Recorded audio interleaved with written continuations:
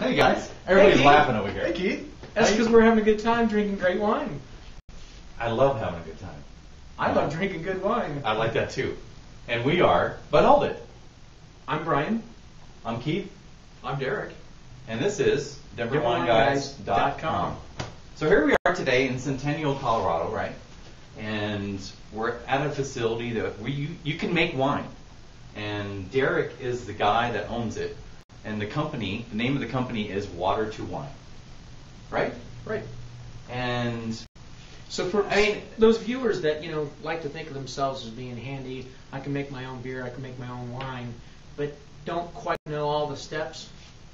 Here's the man that can help you with each and every one of those steps. And he can help you and 10 other friends or 50 friends, or that's the cool thing, because there's this big facility, and you just come in here and make wine. And there's so much you can do. You can make it, you can bottle it, you can put labels on it, and we're not critiquing wine today.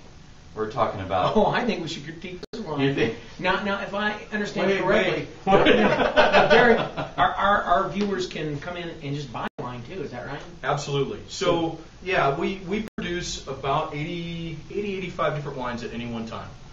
We have our own private label out front that they can come in, taste the wine, and take it home with them. We felt like that was really important because you walk into the big liquor stores, if you don't know precisely what you're looking for, you buy a pretty label and you roll the dice. So everything here is available for tasting up front. And like I said, they can buy a bottle. We do a discount for a 6-pack or a case, mixed any way they want.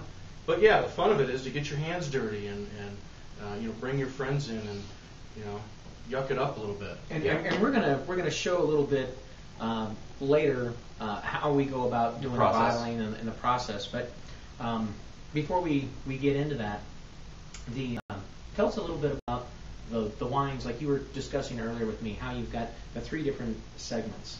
Sure. You've got the estate bottles, and we really try and have wine for everybody, whether you're a wine aficionado or just getting into wines. So we have fresh fruit compress style wines, like a peach apricot Chardonnay for the wine beginners or people that just really like a wine over ice on the back porch. We have regional style table wines. We have a selected international series, not estate wines because we're dealing with 2 different vineyards. Okay. The estate wines, single growth vineyards, and then our crush series and EP, where they're single growth vineyards, but they also ship us 5 pounds of skins that we macerate during primary fermentation to beef the wines up a little bit. which is really an interesting concept, and I would like to talk to you more on that too. But before we even get there, I got some questions for you. The Montepulciano, we got some Italian regionals. There's Brunello. In fact, Is that what you got in your glass? I've got Brunello in here right now, which tastes wonderful. But is the juice coming from those regions? I mean, are you shipping that juice? Yes, in most cases, and our menu will state that. So the Montepulciano that you tried earlier is actually an American style Montepulciano. The Brunello comes from Italy. The Barbera that I'm drinking is from Italy as well, or Super Tuscans from Italy. So it really depends on which category of wine that we're talking about and where we get the juice. Okay, so the estate series that we were talking about, the 3rd segment of wines that you make and sell here, does that juice then truly come from? Yes. Like, I'm not saying that you get Opa's juice, but if you were to get a winery's juice, you're getting truly their estate. Absolutely. Yeah. If I'm a consumer and I want something from Stag's Leap District, can you get that? Stag's Leap Merlot, we carry it every day. Right. And as opposed to $30 to $35 retail, our retail is $21.95. Right. Right. So we actually had the distributor in one of our shops, and she said, "How can you use that name?" We said, "Well, it comes from the same vineyard, right? I mean, it is what it is. Juice. We buy juice. Right.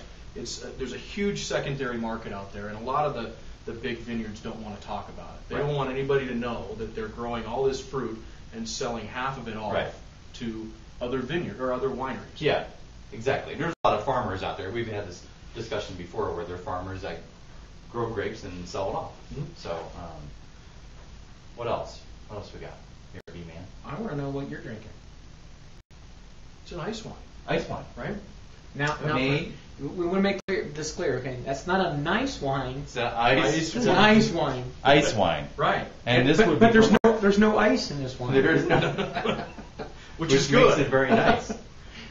This is from the Niagara region Okay. in Canada, right? So it's become kind of a big thing up there when they get the first frosts, leave the grapes on the vine and discard the extra water content that's in the grape and really condense that juice. And varietals are? This is a Riesling, Okay. straight Riesling. Now I have another one that's a Cab Franc as well. Okay. For people that like it's a little drier dessert wine. Right. Which is kind of an oxymoron, right? Well, off dry or. No, it's still really, really, really, really sweet. But it's a little drier. Okay. What's the other grape in Niagara that they use in making ice wine? Not the Rieslings, not the. They do a lot of Chardonnay. Nah, there's another one that's really kind of specific to Canada. They're making ice wines, and most people think of German wines and using German Vidal. Vidal, Because they're doing a lot of that on Yeah. the West Coast too. Yeah. And they use that as a really nice blending grape in a lot of our whites that we do. And it's a fantastic little grape. So this is one of your wines. This is Lodi Old Vine Red Zin. This is one of the wines in a bottle. When you come here to Water2Wine, you can just, like we said, like Derek said earlier, you can just purchase a bottle of wine. You don't necessarily have to come here and make your own wine. You can come here and buy it. And again, I drink it right here if you want. Exactly. And can you taste like 6-7 days a week? We can. I've chosen to only be open 5 because I have a Okay. wife and a daughter, so I want to have a life too. But Right. Tuesday through Saturday, during the week 11 to 7, and on Saturday 11 to 6, everything that we have that's on the shelf is available for tasting. This sounds like a lot of fun. I wanted to make sure we're clear on this too. So again, our viewers. So if you decide that you do want to come in to Water2Wine and make some wines, you can actually purchase a bottle, drink it right here while you're making the wine. You bet. So you can really have some fun with this. Yeah, with all your friends and stuff. Yep. And our guarantee is if you choose this particular Old Vine Zin, Right. 100% money back guarantee, this is exactly what it will taste like. If you come back and bottle and you decide that doesn't quite taste right, I'll do one of two things. I'll give you your money back, or we'll do another batch. And in 2 years, we've had to do that one time. Gotcha.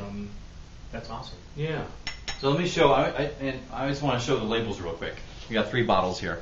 So this is the Water2Wine label. This is the label for your company. And this wine is going to cost. Our wines range from $9.95 up to $26.95. This particular one that he's holding is $23. See, now that's fantastic. Knowing just that, $26 is still not out of the price range, I think, in which most people are looking to buy today. Right. And then these next 2 wines are private label wines, right? Right. So when our customers come and do their wines, Right. They not only get to make the wine, but they also get to private label it however they choose. Any kind of picture, doesn't matter. Anything, whether you're a graphic artist or you just want to take a picture of you and your wife getting married and you're going to have Right. your wedding wine. Or a picture of your daughter My or daughter. son. Yeah. And this is your daughter. That's my daughter, yeah. He put his daughter on the label. That's really cool. You save it, and she can open it.